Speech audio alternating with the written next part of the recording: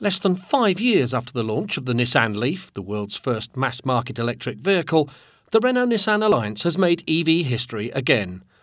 This June, the alliance sold its 250,000th model, reaffirming its position as the global leader in zero-emission mobility. The alliance accounts for half of all EVs sold globally.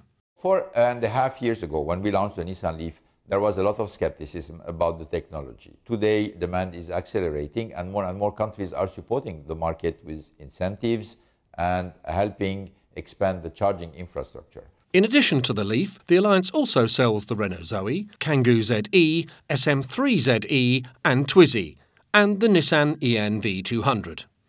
Yves Nivelle, a software engineer from Bordeaux, France, became the 250,000th buyer with his new Renault Zoe.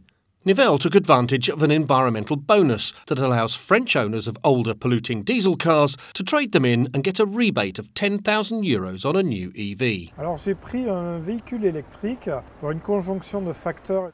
Mon véhicule diesel était vraiment obsolète. Il fallait que je le change puisque le contrôle technique impliquait des frais trop conséquents.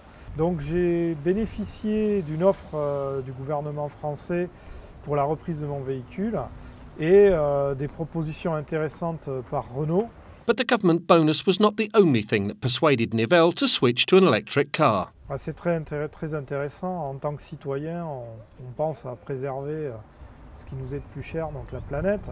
Donc on entend beaucoup parler des gaz à effet de serre, donc c'est intéressant de contribuer à son échelle à cette réduction et pour une meilleure planète. Donc voilà, couplé à le plaisir de conduite que procure un tel véhicule, c'est un double bénéfice pour tout le monde.